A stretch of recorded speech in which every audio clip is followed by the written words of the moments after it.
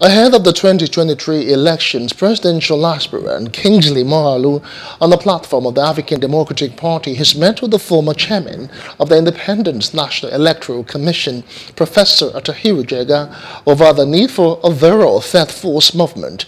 A foremost political economist, Professor Prof. and Jega, among others, had in October last year unveiled a non-partisan coalition under the aegis of the National Consultative Front, designed to galvanize support for legislation for the electronic transfer of election results. Now, just last week, Wednesday, Jega had said that Nigeria is in the process of total collapse, describing the 2023 general elections as critical for Nigeria's unity. Meanwhile, Moghalu, who is a former Central Bank of Nigeria's deputy governor, had declared his intention to contest the 2023 presidential election under the African Democratic Congress platform. We're now being joined by political affairs analyst Olukayode Salako. Many thanks for joining us on the news now. Yeah, thank you very much for having me on the show. All right. Yeah, good evening to you. Yeah, we do appreciate your time. Let's talk about this third force movement now. You know, the former deputy governor of the CBN has met, with former INEC chairman, Attahiru Jega, to strategize on just the direction this particular movement should go. In your opinion, what are the tasks ahead of this particular movement? They seem to want to salvage Nigeria from the doldrums they say that the country has fallen. Yeah, thank you very much. The idea of floating a third force political movement has never been in doubt, a bad one. It has always been a child of necessity for Nigeria's democracy. Because normally democracy is supposed to be about competition, political competition, giving rooms for more competitive tendencies and to engender more involvement, free will involvement of Nigerians. So, those that are promoting the idea of third force are not wrong. That is what the tenet of democracy is all about. It is allowed and it is in order. But as far as I am concerned, they need to do more work because the nature of the peculiar nature of Nigeria's democracy has to do with not just promoting the idea of floating a political movement or party on social media or on TV, but getting it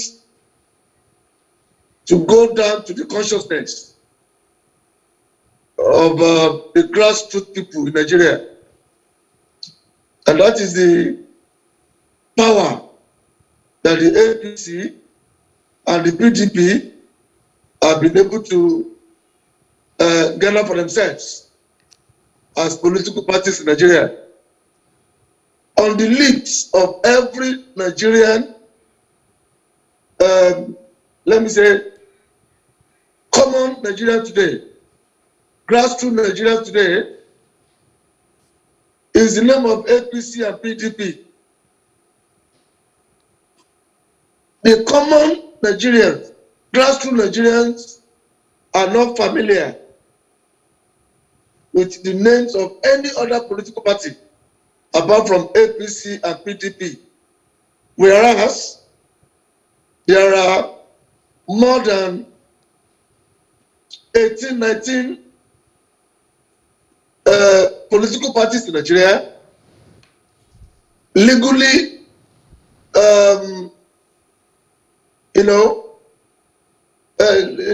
legally registered by INEC, recognized political parties in Nigeria. But on the lips of every Nigerian is the APC and PDP. So those that are promoting the idea of third force should go beyond coming on TV and going on social media to promote their ideas. All right, Mr. Salako, if I have to butt in now. That must be a household name as well. All right, yeah, Mr. Salako, can you hear me?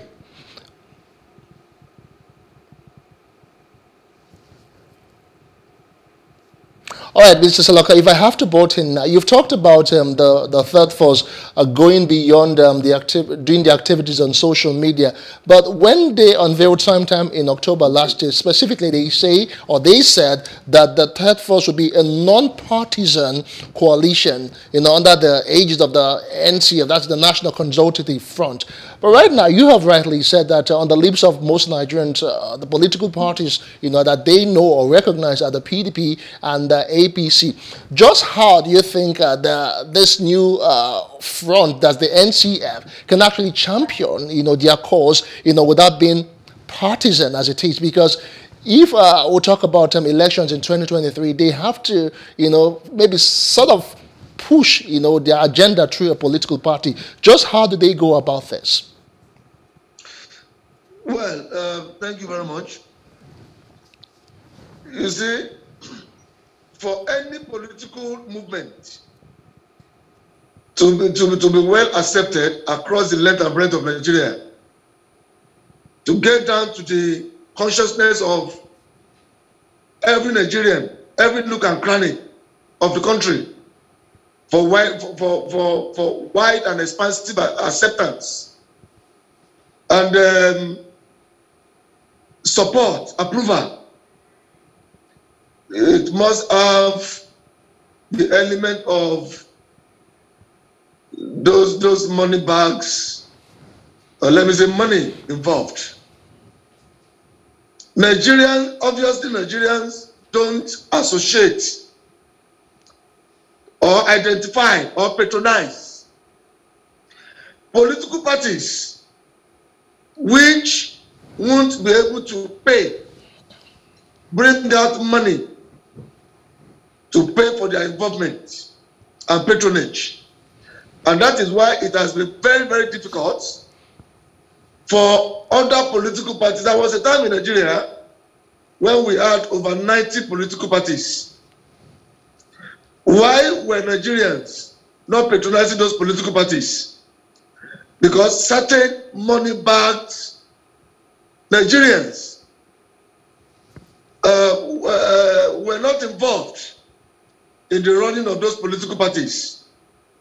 So for this third force political movement to be widely accepted, to be a political party that could be reckoned with by the wider acceptance of Nigerians, then I think money has to be involved.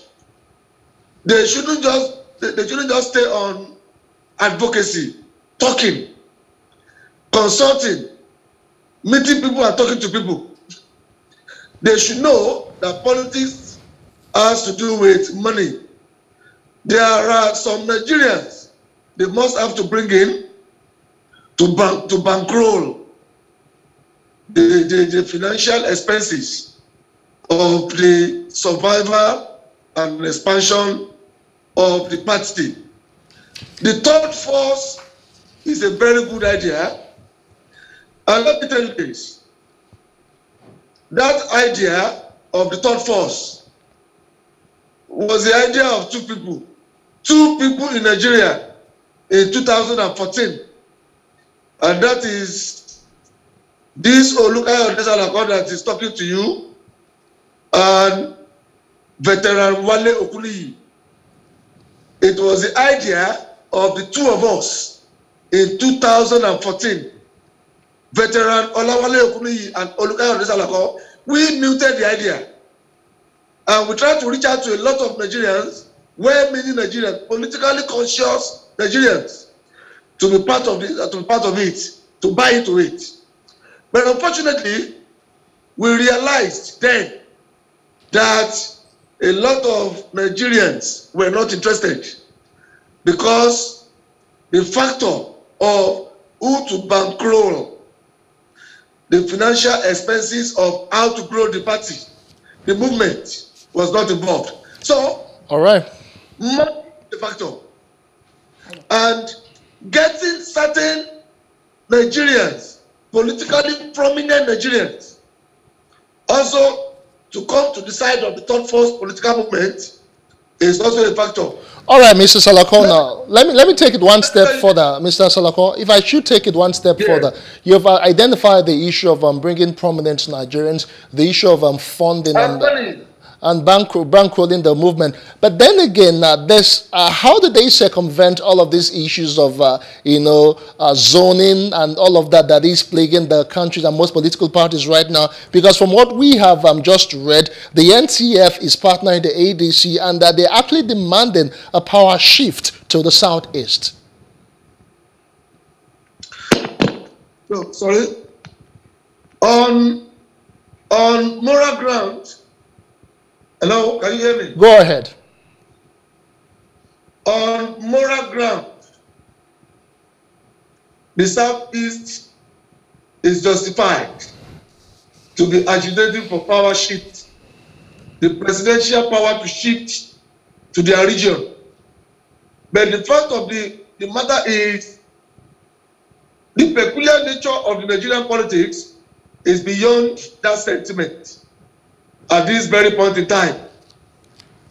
The Southeast has been playing their national politics conspicuously inside one of the two prominent political parties in Nigeria, and that is the PDP, the People's Democratic Party in Nigeria. I would have preferred or be comfortable for the PDP to keep pressing it on the leadership of PDP to reward their loyalty of over 20 years in that party with the ticket, the presidential ticket of that party around this time. Not in a party where PDP has not shown. Besides that, if the Southeast politicians have been playing their politics well, then it shouldn't be a problem for any of the two political parties to willingly give them their ticket. All right. The APC is not willing to give Southeast. The PDP is not willing to give Southeast. Then the Southeast should sit down and think that there is something wrong with the nature of their national politics. Under normal circumstances, the PDP is supposed to be willing. Hello, hope you enjoyed the news. Please do subscribe to our YouTube channel and don't forget to hit the notification button so you get notified about fresh news updates.